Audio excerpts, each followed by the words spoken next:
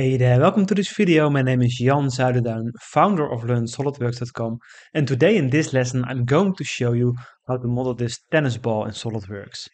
And next to that I'm also going to show you how you can import decals, such as this logo, from Adobe Illustrator into SolidWorks, and this way you can project the logo onto your 3D model. So you can download the working files for this lesson under this video, so make sure to download them, and then we're going to start modeling our tennis ball right away. Alright guys, so the first thing we're going to do is we're going to create a new part. So we're going to File, New, we're going to select the part option right here and click OK. Alright, we're going to make sure that our background is white. If the background is not white, you can also change it right here to plain white. And now we're going to make our planes visible. So I'm going to select the front plane in the feature tree, hold down your shift key and select the right plane. Now release your shift key and click at the eye icon to make the planes visible. We're also going to make sure that our measurement is set to millimeters right here. So in the lower right corner you can change the dimensions to millimeters. And now we're going to start modeling our tennis ball. And therefore we're going to create a new sketch on the front plane. So we're going to select the front plane and click at the 2D sketch icon right here. Alright, now we're going to draw a circle. So click at the circle command right here. And we're going to start the circle at the origin right here, up till here.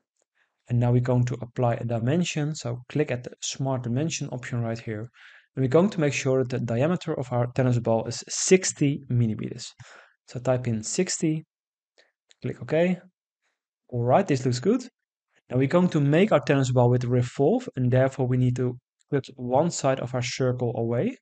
So therefore we're going to create a straight line. So click at the line command right here, and we're going to draw a line from this point right here up to this point right here. Now right click select in order to close the line command, and now we're going to trim this part of the circle away. And therefore we're going to use the trim entities feature. So click at the trim entities. Make sure that power trim is selected, and now we're going to click and drag our mouse over this part of the circle. And now we have a half circle. Now click OK. The next thing we're going to do is we're going to revolve this shape in order to create a ball shape. So we're going to Features, click at Revolved Boss Base. We're going to select our axis of revolution, and that will be our vertical edge right here. Make sure that the direction angle is set to 360 degrees and click OK. Alright, this is the base of our tennis ball. The next thing we're going to do is we're going to save our part, and therefore we're going to click at the save icon right here. Now browse to the folder where you want to save your work, and we're calling our file a tennis ball. Now click save. Alright, so now we're going to draw the lines onto our surface of the tennis ball, and therefore we're going to create a new sketch on the right plane. So select the right plane and click at the 2D sketch icon. Now we're going to click at the drop-down menu next to the corner rectangle, and we're going to select the center rectangle option right here. So select center rectangle, and we're going to draw a center rectangle starting at the origin of our ball up till the edge of our tennis ball. Just like that. Now right click select. Now you can see that our rectangle is blue, which means it's not fully defined yet, and that's because we didn't make sure that those lines have an equal length. So therefore I'm going to apply an equal dimension. So I'm going to select this line right here, hold down your Ctrl key and select this line right here. Now release your Ctrl key, and now we're going to make sure that the lines are set to make equal. So this option right here, and this way we are sure that our lines are both the same length and they are connected to the round surface right here. So now you can see that our line becomes black, which means it's fully defined. Now we're going to make sure that this is a center line, so I'm going to click and drag to select our rectangle, and I'm going to click at For Construction twice in order to change our lines into construction lines. Alright, this looks good. Now we're going to draw a new circle into our sketch. So I'm going to click at the circle command again, and we're going to draw another circle starting at the origin again, and this time the circle will go up till this point right here. Now right click select, and now we have created a new line. I want to trim one side of our line away, so we're going to use the Trim Entities option again. So click at Trim Entities, make sure that Power Trim is enabled, and now we're going to click and drag over this part of our line in order to remove it. So I'm going to remove those parts of the circle, make sure that the center lines will not be deleted. This looks good. Now click OK. Now I want to offset this line right here, and therefore I'm going to click at Offset Entities. I'm going to select this line. I'm going to reverse the direction, and I'm going to make sure that the distance is set to 5 millimeters. And now click OK. This looks good. I also want to make sure that this line is the center line as well. So I'm going to select it and click at For Construction. And now I'm going to draw two lines from here to here and from here to here. So click at the line command. We're going to make sure that the line will start right here up till this point right here. And I'm going to draw a second line from here up till here. All right, now our line is fully defined. It's fully black, so this looks good. The next thing we're going to do is we're going to offset this line in both directions. And therefore, I'm going to click at the Offset Entities command. Make sure that the offset distance is set to 1.5 millimeters. Make sure it's set to bidirectional. And now I'm going to select this line right here in order to offset those lines. Now click OK. This looks good. I'm going to make sure that the center line will be a construction line. So I'm going to select those lines right here by holding down my Control key. And I'm going to click it For Construction. Now click OK. And now we have created a fully defined sketch. Now the next thing we're going to do is we're going to project this sketch onto the surface of our ball. And therefore I'm going to click at Insert, Curve, Split Line. Our sketch is already selected, so I'm going to click at this blue box right here. I'm going to select this surface because this is the surface where we want to project our sketch on. We're going to make sure that the sketch is projecting in both directions, so single direction should be disabled. So it's good like this, and now we're going to click OK. And if you now look to our ball, we have created a beautiful line onto the surface of our tennis ball. But of course, this is not just a surface. We want to make sure that this is an debossing into our model. And therefore, I'm going to copy this surface right here. So I'm going to copy the surface, and then I'm going to use the Cut Thicken tool in order to create a cutted line into this surface. So click at Insert, Surface. We're going to select an offset option right here. Make sure that the offset distance is set to 0 millimeters. And now I'm going to select this surface right here. And by making a surface offset with 0 millimeters, we're basically copying this surface right here, which is good. So click OK. And now we have copied this surface. So you can see a solid body right here, and you can see a surface body in the surface body box right here. So make sure to select the surface offset right here, and now we're going to create a thicken cut. So select the surface offset, go to Insert, Cut, Thicken. Now we're going to make sure that the thickness is set to thicken to both sides. And we're going to make sure to set the thickness to 0.5 millimeters. And this will cut away 0.5 millimeter from our surface. So now click OK. And now we have created a beautiful cutted surface.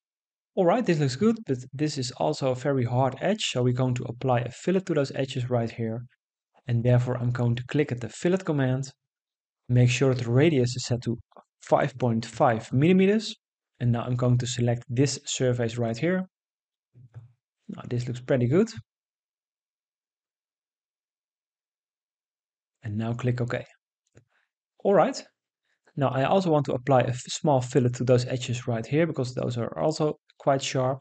So therefore we're going to make a new fillet. So click at the fillet command. Make sure that the radius is set to 1 millimeter. And we're going to select this edge right here and this second edge right here. All right, click OK. Perfect, this looks pretty good. So now we're going to apply some appearances to a model. I first want to make my entire model white. So therefore I'm going to click at the part file right here, right click. We're going to click at the drop down menu next to appearances. We're going to select our part. And now we can apply a material if we want. So in this case, I think it will be nice to make the body entirely white. And we can apply a rubber material, for example. So if I go into the rubber material folder right here and select matte, I can select a matte rubber, and now I can change the color into white, for example, and click OK. All right, this looks pretty good. And now, of course, I also want to adjust the color of those two surfaces right here to make them more like a green yellowish color. So I'm going to select those two faces by holding down your Control key. Now right click, you're going to click at the drop down menu right here. And now we're not going to select the part, also not the body, not the feature, but we're going to select those faces because we only want to change the color of those faces and not from the features or the bodies or the entire part. So click at face. And now we can apply a material that we like for our tennis ball. So in this case, we can go for a plastic, for example, maybe more like a textured material. So click at textured. And now I'm going to apply this material right here, for example. And of course, we can adjust the color a little bit like this, like more like a yellow material, and click OK. And now we have applied a beautiful material to our tennis ball. All right, this looks good. Now we're going to save our file. And the next thing we're going to do is we're going to apply a logo onto this surface. And I want to show you how you can import a decal such as a logo from design software such as Adobe Illustrator into SOLIDWORKS. So let me show you how you can do that right now. So here see the Learn SOLIDWORKS logo I designed in Adobe Illustrator. Now let me show you how you can project this logo into SOLIDWORKS. It's quite easy. We're going to File, click at Export, Export As. Now browse to the folder where you want to save your logo, and now we can save the logo as a DXF file or a DWG file. So I'm going to select the DWG file and click at Export. Now click OK. And now I have made a DWG file of this logo. You can find this file in the folder of your working files, or you can also download them under this video in case you didn't do so yet. So make sure to download the logo. And now we're going to project the logo onto this surface right here. So therefore I'm going to select the front plane. I'm not going to click at the 2D sketch icon, I'm only going to select the front plane. Now go to Insert. Now you can click at the DXF/DWG option right here. Now we're going to browse to the folder where you saved your DWG file. We're going to set this box to DWG. And now I'm going to select the Learn SOLIDWORKS logo and click at Open. And now SOLIDWORKS will import this logo onto a 2D sketch. So make sure it's set to import as a 2D sketch. Click Next. This is the logo we're going to project. So we're going to click at Finish. Now SOLIDWORKS is asking us if we want to make an exploded block option, which is perfect. So click Yes. Now we have imported our logo onto a SOLIDWORKS plane. Now you can see that the logo is not on the position we want to have it. So we're going to adjust the position, and therefore we need to edit the sketch a little bit. So if I'm going to click at the sketch in the feature tree, and I'm going to click at right click, make edit sketch, I can now edit this sketch. So if I click at right click again, I'm going to click at edit sketch, I can adjust this sketch and we're going to move it to the right position. So therefore I'm going to click and drag in order to select our sketch. Now I'm going to click at move entities. Now I'm going to select the sketch right here. So select the point of the logo and we're going to manually place it on the right position where we want to display the Learn SOLIDWORKS logo. I think this will be a nice place to place it, so I'm going to click in order to move my logo, and now we're going to click at OK. And now you will see that our logo is moved to another position. All right, this looks pretty good. Now, of course, I can use the split line option in order to project those lines onto our surface, but I I want to show you another way to do this as well, which is by using the wrap tool. And therefore I'm going to close my 2D sketch right here. And now I'm going to insert features. We're going to click at the wrap tool, so this icon right here. Now we need to select a sketch, and of course we want to select our 2D logo sketch, and we can select it right here, or we can also select it in the feature tree right here. So I'm going to select my logo sketch.